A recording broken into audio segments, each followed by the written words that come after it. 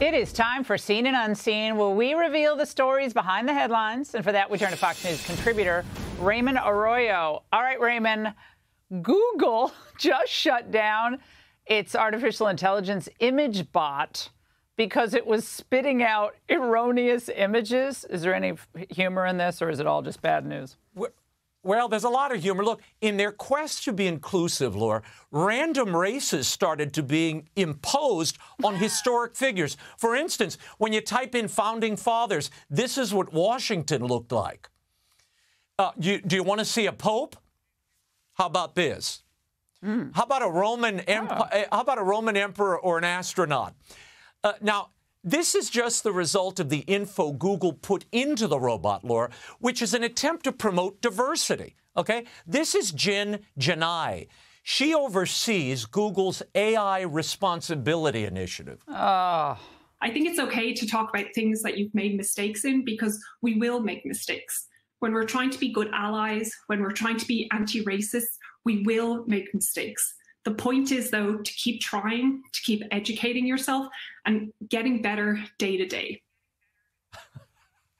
Well, Google, in a statement, Raymond, is admitting that they have, quote, missed the mark here and are ending the images of people for now.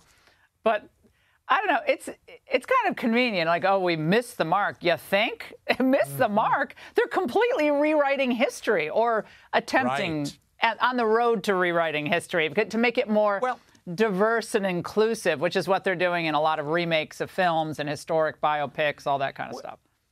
Right. And look, diversity is a wonderful thing. Look, I'm all for it. Let's include everybody. But you can't distort history here, Laura. The fact is, George Washington was white. The fact is, there were 3 African popes. Let's show them. That's fine. That's a good thing to see. But when you deprive people of their races, or you jumble them up the way Google is here, you're not allowing the future to profit from the glories or the struggles of those who went before. You know, we're given an inheritance with the past. It's our obligation to pass it on to the next generation intact, not remake it as we want to imagine it or as we think it should be. That is nonsense. Well, they don't like I'm the glad past. they're shutting this down. Well, you're too naive.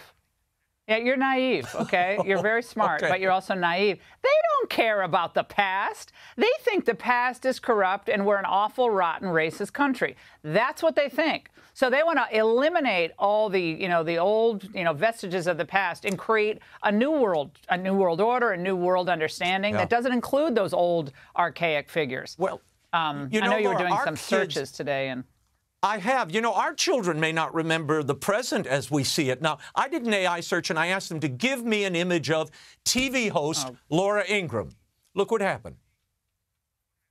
Now, come on, that doesn't look like you. But she was a big deal. She was a big deal in TV. Poor Sally Jesse Raphael. So I tried again. Tough interviewer, Laura Ingraham. Well, that's not her either. So I tried blonde Laura Ingraham. And look who I got.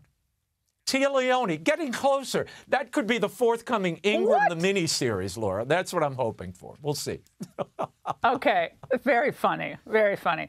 All right. I did the same thing with you, and I had to get some help to do this, but I typed in Raymond Arroyo Follies, and I tried Raymond Arroyo Big Band Singer. Oh, you got it right. The second one you got right. Good. That was the right combo, Laura. Now, we got to move on to, speaking of biting humor, remember when Joe Biden brought Commander to the White House, his dog? He seemed like such a good boy. You're a good boy. He's a puppy. Well, he was a good boy, Laura, until he saw his first Secret Service agent.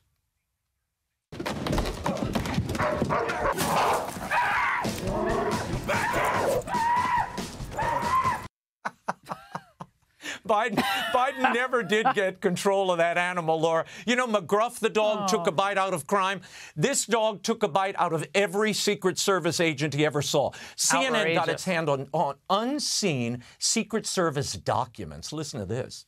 There were at least 24 specific incidents with the Secret Service, and I want to read you this email from an unnamed assistant special agent. Agents must be creative to ensure our own personal safety. And exactly 1 month after that email, an agent working at the Bidens' Rehoboth Beach, Delaware home was bit in the backyard as he walked to his post. It caused a severe, deep open wound that the agent started to lose a significant amount of blood.